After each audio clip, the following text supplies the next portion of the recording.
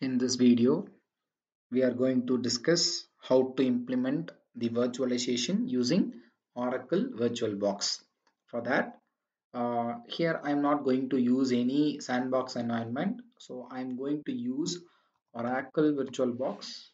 Okay. So you can download it for free. It is open source. You can download and you can install this particular software. Okay. So no, it's very easy to config. You have to run through the wizards. So for creating a virtual machine, okay, I require the Oracle VirtualBox software, and then I require the Ubuntu operating system. So for that, you can just go to ubuntu.com. There you have an option called download. Okay, there we have to download 20.04 LTS, that Ubuntu desktop version. Okay, since I have already downloaded this particular operating system image, I'm not going to download it for again. Okay, so you can download it. It will take around 2.58 GB. Okay, you can download this particular image and then you can proceed with the Oracle VirtualBox software. Okay, for continuing this, first you have to create a new virtual machine. So click new and immediately it will ask you for the name. So I'll give demo Oracle virtual uh, machine. Okay, so that is what I'm going to give. I'm going to give underscore, and here the operating system which we are going to select is the Linux, and there I'm going to choose the Ubuntu 64-bit. Since I'm using 64-bit, I'm selecting 64-bit. Okay, and click next, and it will ask for minimum the RAM size. So minimum size should be 1 GB, that is 1024 MB. So I'm going to use the same. Okay, so click next, and defaultly it requires 10 GB for installing its operating system. So 7 GB will be occupied, 6 to 7 GB will be occupied for its operating system. So 10 GB is required, the default size. I'm going to create a virtual hard disk. So I'm not going to use my hard disk. From the partition, I'm going to create a virtual hard disk. So click create, and there you have an option called VDI, virtual box disk image. Okay, so I'm going to do that. Click next, and my allocation of memory will be going to be the dynamically allocated. So click next, and if you want to change this 10 GB, you can change it here, or later also you can do. So I'm going to stick with the 10 GB. So click create, and now you can see demo underscore OVM is created here. Okay, but we cannot proceed with the same configuration. You can see here, this is the configuration. So if you want to install the operating system, you have to do some modifications that can be done using the settings. Okay, click settings, and I'm not going to change all these options. Directly go to system, and there I'm going to change my boot order. Okay, let the optical and the hard disk be the priority, and I will remove the floppy because I don't have any floppy disk. And defaultly it will be enabled. The enable IO APIC is enabled. Okay, please check it whether it is enabled or not. And you just go to acceleration, sorry, and the processor. Okay, let it be one core, and this is okay, fine. Okay, so this is all you need. uh, Display, and straight away you have to go to the storage. Okay, click storage, and here if you see the controller ID is empty, that is your where you will load your operating system image.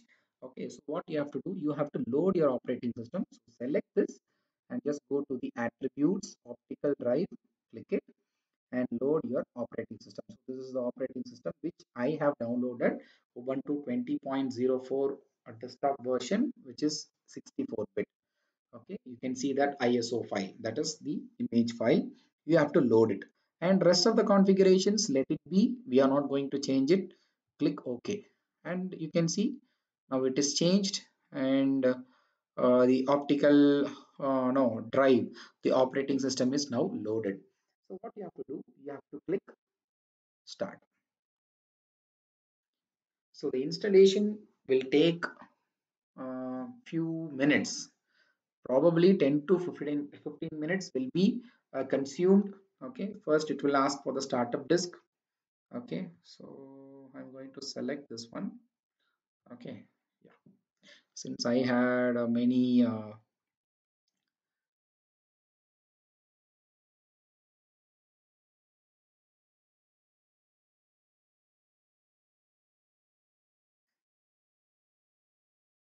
first it will check for everything. I have maximized the screen for your reference.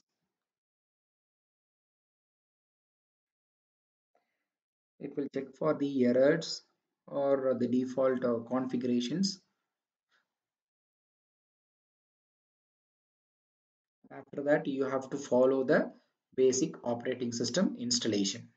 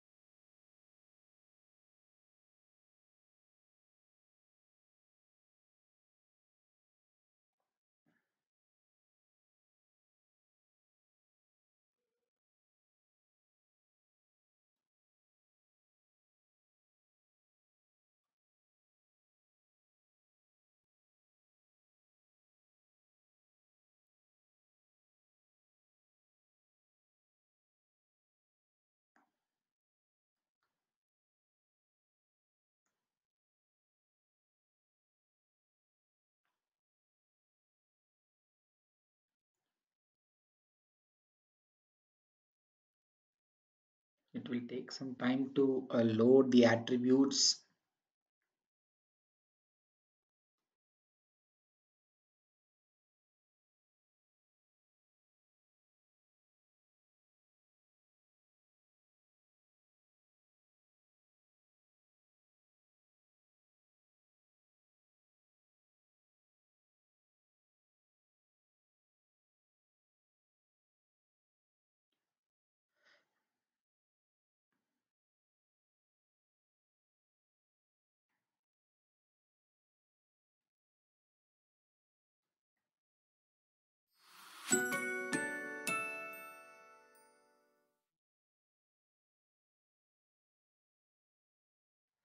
So it is getting loaded.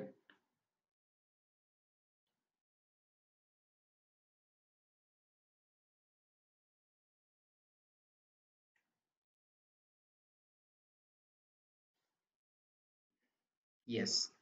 Okay, so here you have to select the English and I'm going to install the Ubuntu. That is our objective. So install Ubuntu.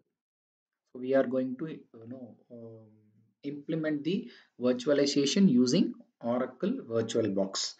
So one system, two operating system. Okay, so that is the thing, and we are going to use the English US keyboard layout, and I'm going to use the minimal installation, and I'm not going to download any updates. Okay, because I'm just going to no install the operating system and check whether two operating systems can be used under a single configuration. So that is the virtualization. So I'm going to click continue. This will reduce my time.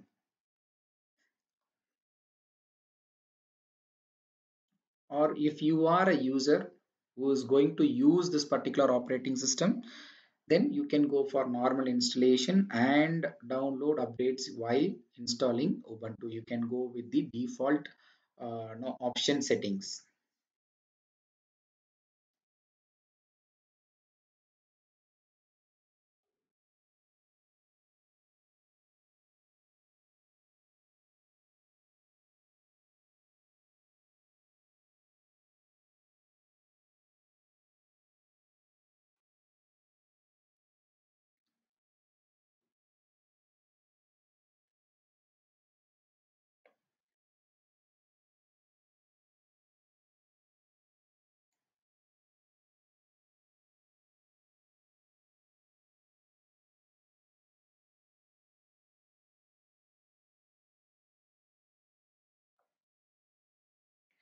and now it will ask us the what is the installation type we require. You can go with erase disk and install Ubuntu. We are not going to no partition, or we are not going to install in the existing image. So we will go with the erase disk and click install now, and it will ask us yes, continue.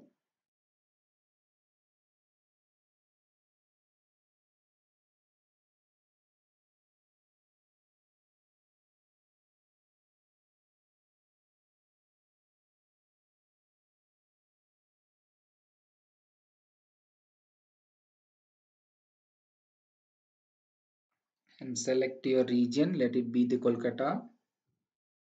Continue,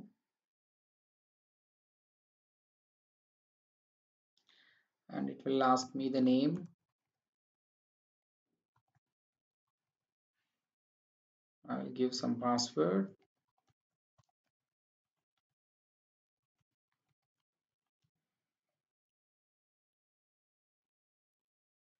Click continue, and it will take few minutes to complete its copying and installation. So little patience is required here.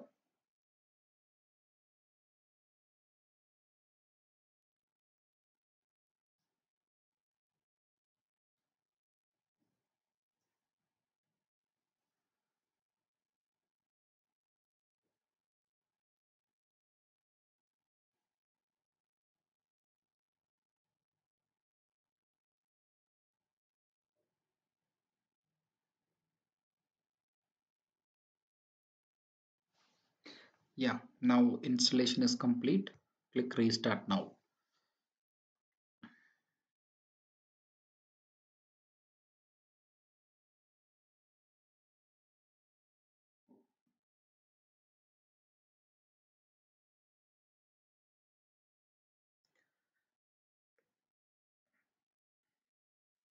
You have to press enter.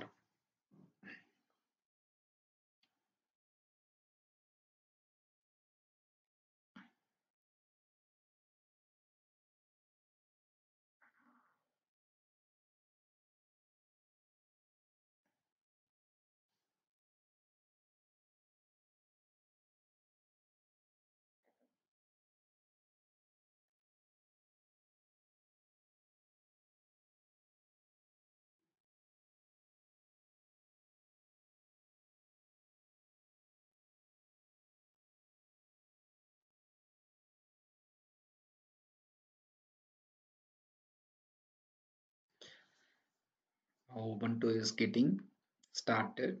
Operating system is booting now.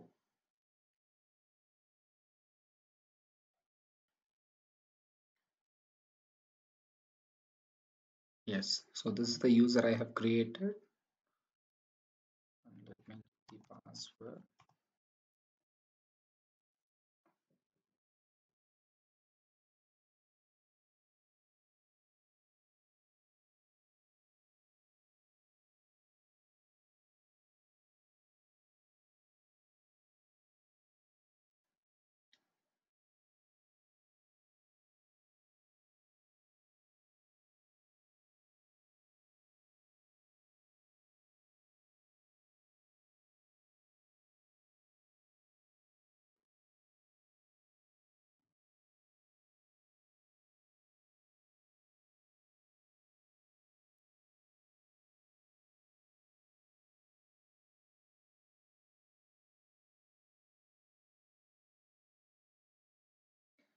Yeah, I will skip all these steps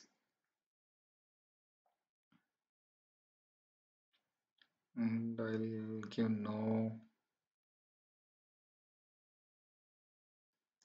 So it will take some time to no get it done. Okay, so now you got your no environment. If you want to check whether your operating system is working fine or not, you just click this. Go to terminal. Terminal is here.